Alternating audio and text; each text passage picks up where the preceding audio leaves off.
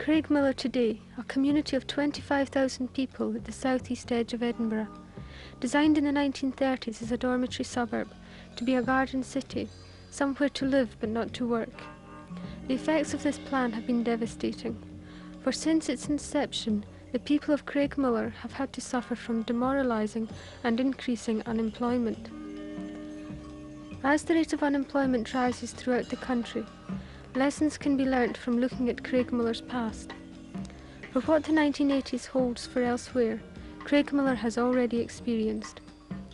Since the war, the level of unemployment has been at least twice the national average, but now it is 3 or even 4 times greater.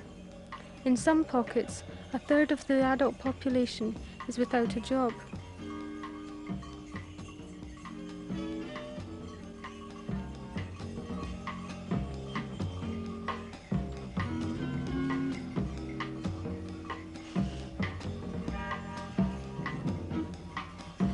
Since its inauguration 17 years ago, and more specifically, since the initial grant-aided schemes were started 7 years ago, the Craigmillar Festival Society has worked to break the cycle of deprivation which exists in all of the 11 schemes in Craigmillar. And unemployment is one factor which can be analysed and solved.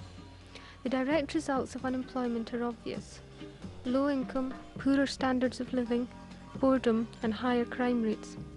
Add these to low quality housing, complete lack of facilities and amenities, depressing environment, and the end product is Craigmillar, an area where the cycle of deprivation has become deep-rooted and apparently unbreakable.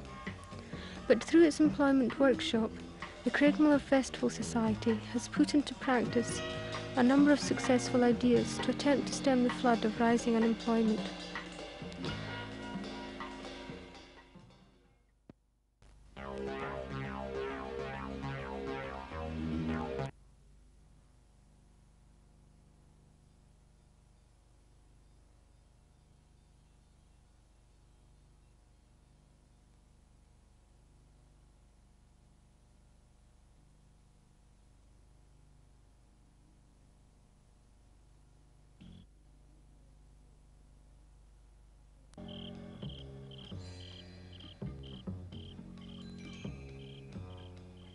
Craigmillar Today, a community of 25,000 people at the southeast edge of Edinburgh. Designed in the 1930s as a dormitory suburb, to be a garden city, somewhere to live but not to work. The effects of this plan have been devastating, for since its inception, the people of Craigmillar have had to suffer from demoralising and increasing unemployment. As the rate of unemployment rises throughout the country, lessons can be learnt from looking at Craigmillar's past. For what the 1980s holds for elsewhere, Craigmillar has already experienced.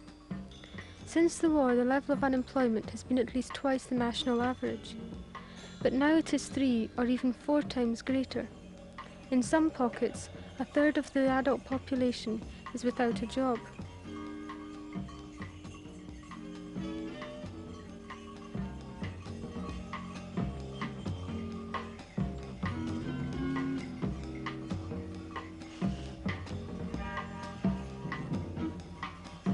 Since its inauguration 17 years ago, and more specifically, since the initial grant-aided schemes were started 7 years ago, the Craigmillar Festival Society has worked to break the cycle of deprivation which exists in all of the 11 schemes in Craigmillar.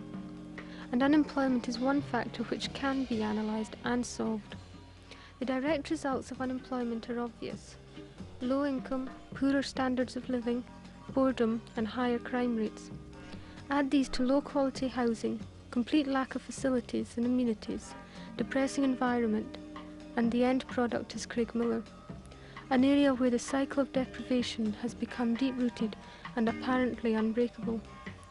But through its employment workshop, the Craigmillar Festival Society has put into practice a number of successful ideas to attempt to stem the flood of rising unemployment.